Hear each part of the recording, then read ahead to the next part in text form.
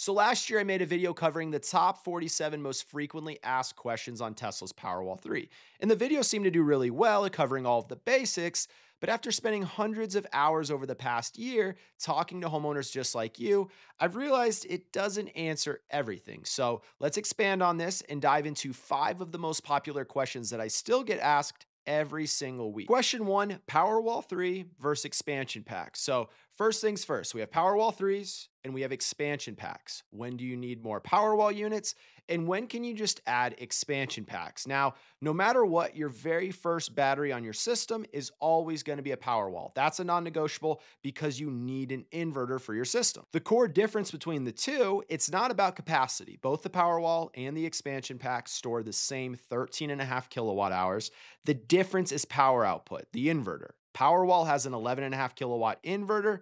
The expansion pack has no inverter. Think of it like this. I'll use a car analogy. The expansion pack, it's like adding a second gas tank to your car. By doing this, we can drive further, but we can't drive faster. We're not adding more power, just more fuel. Whereas with an additional Powerwall, it will increase both your car's top speed and let you drive further since we're adding more power and more fuel. Now, the two key scenarios where you should consider a second Powerwall over an expansion pack is when you need that additional inverter power for either larger solar systems, typically between 16 and 20 kilowatts, or if you have larger electrical loads that need to be backed up in the home. Now, here's the reality. Most homes, they only need the power output, kW, of one Powerwall 3. They don't need to drive faster, they just need to drive further. And that 11.5 kilowatts of continuous power, it's enough to probably back up 9 out of 10 single-family homes. So when you want your battery to last longer throughout the night and during peak hours, which is most people's goal, you just need more capacity or more fuel in the tank. You don't need to go faster. This is really where expansion packs shine. They're easier to install and they're a bit more cost effective because you're not having to upsize wire, add breakers, and you're not including that unnecessary additional inverter that comes inside of a regular Powerwall. So short version of all of this, if you need more power and battery runtime, Powerwall 3 is the right pick. If you just want more runtime from your battery system, expansion packs are the right pick. And if it's your first time here on the channel, my name is Zach. I've been in the industry for 10 years and I work directly with a Tesla Premier installer here in Arizona. If you have any questions that we don't cover in this video, drop them below in the comments. All right, the second question I get a bunch is Tesla backup switch versus the Gateway 3. What's the difference and which one should I go with? And if you're wondering, well, what is a backup switch and what is a gateway? That's the first thing we need to cover, so let's start there. The Tesla Gateway and Tesla Backup Switch are two different components, but you only need one within your system. They both serve two primary functions. One, act as the transfer switch and isolate the home from the grid in the event of a power outage. And then two, provide communications for the Powerwall system. We basically summarize these components to be the brain of the system. They're going to sense a power outage and then flip your home off grid within milliseconds. Using the gateway is and has been the standard process of installing the Powerwall system, but if we are able to use this backup switch, that can introduce some benefits. The main advantages of the backup switch are smaller form factor, easier installation, and lower overall cost. Your installer, they can essentially use your home's existing electrical system as is and back up every circuit within your main panel. It's a true whole home backup. Now, if we go with the standard gateway route, this is traditionally going to require a bit more electrical work, circuit relocation, and a larger equipment footprint. But it will offer a little more flexibility since you can select which circuits you want backed up. Now, you may think, well, if the backup switch offers a simpler installation, why not use it every single time? First, since it's a piece of equipment that goes behind your utility meter, not all utilities have approved of the backup switch. I will include a link below in the description with a list of approved utilities directly from Tesla. So if you have no utility approval, then you have to use the Gateway 3, which is completely fine. Also, your electrical situation matters. Not every single home is going to be a good fit for the backup switch, especially if your home's main electrical service exceeds 200 amps. If you have a 400 amp service, the backup switch cannot be used since it's designed for whole home backup and has a 200 amp max. System performance, it's going to be identical either way, whether you go with Gateway 3 or backup switch. But you can think of this like taking the freeway versus the city streets to get to your destination. It's the same destination, same outcome at the end of the day, but the route to get there, it's just going to be a little bit different. If you are in the market for solar and a battery system for your home and you'd like to book a discovery call with me, you can use the link in the description below. It's completely free, zero pressure, and takes just 15 minutes.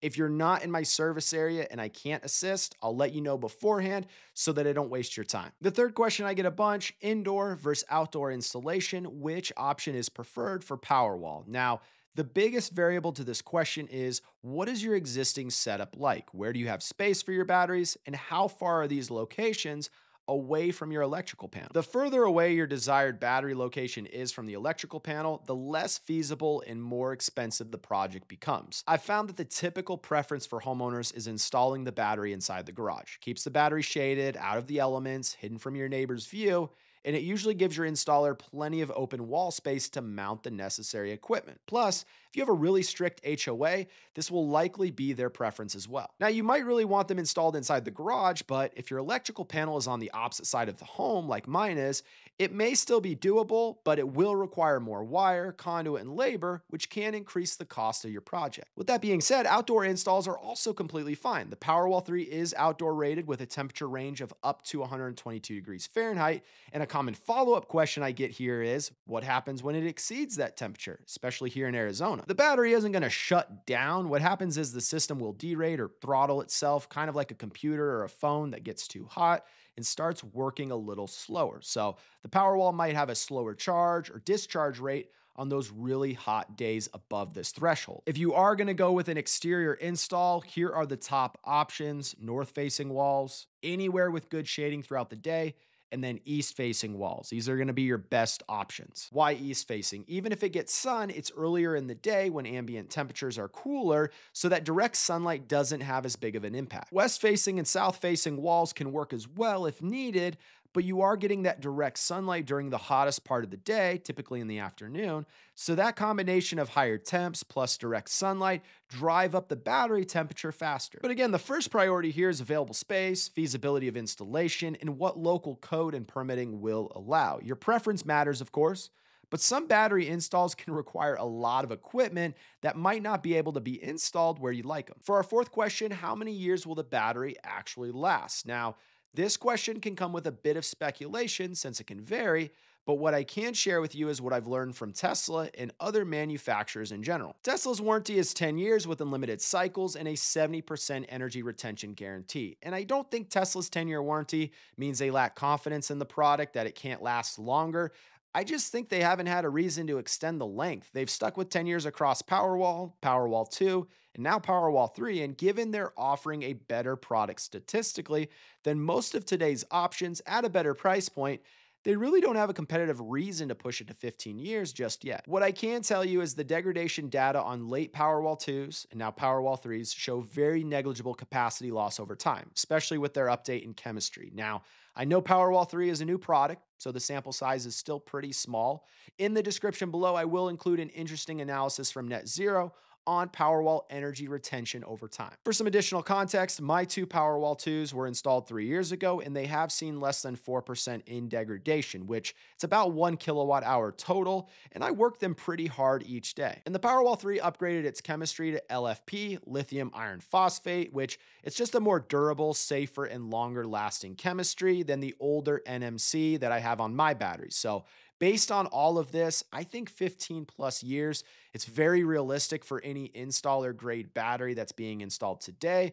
But again, that's all speculation on my opinion based on the data that I've seen. Could it fail sooner? Sure. Things fail within warranty all the time. Could it last longer? Absolutely. Quality of manufacturing, R&D, and manufacturer failure rates all matter. You can have the best product with the longest warranty, but if it has a high failure rate or the company goes out of business, a lot of this becomes irrelevant. So my short answer, I think 15 plus years is reasonable based on normal cycling and the data that we're seeing with these premium LFP batteries. And for question number 5, can you add a Powerwall 3 to an existing solar system? So maybe you're watching this and you already have solar panels on your roof and you're curious about adding a Powerwall to your setup, or maybe you're considering solar and starting there and then adding batteries down the road.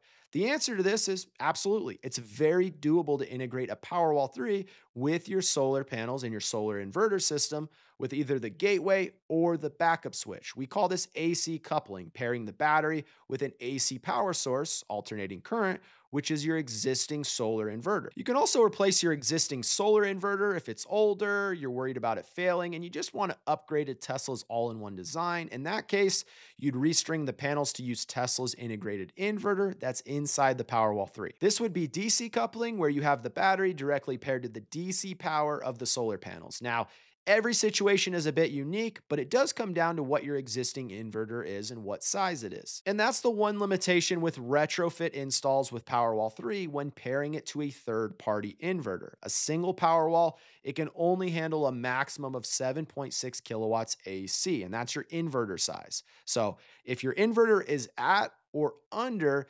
7.6 kilowatts, you're fine with one Powerwall. And since most of you probably don't know what your solar inverter size is offhand, just look at your solar breaker inside your main panel. If it's at or under 40 amps, you're all clear for one Powerwall. If you're above this threshold, you'll need either one Powerwall and an expansion pack, two Powerwalls, or we'll have to replace your existing inverter, restring the system, and use Tesla's integrated solar inverter. So you still have options, it just becomes a bit more complicated. And there you have it. After hundreds of hours of talking about Powerwall 3, these are just 5 of the most common questions that I get asked. And if I didn't answer the questions that you might have about this battery, drop them below in the comments and I'll help answer them. If you found this video helpful, do me a huge favor and drop a like. It really does help the channel grow. Thanks for watching, and I'll talk to you next time.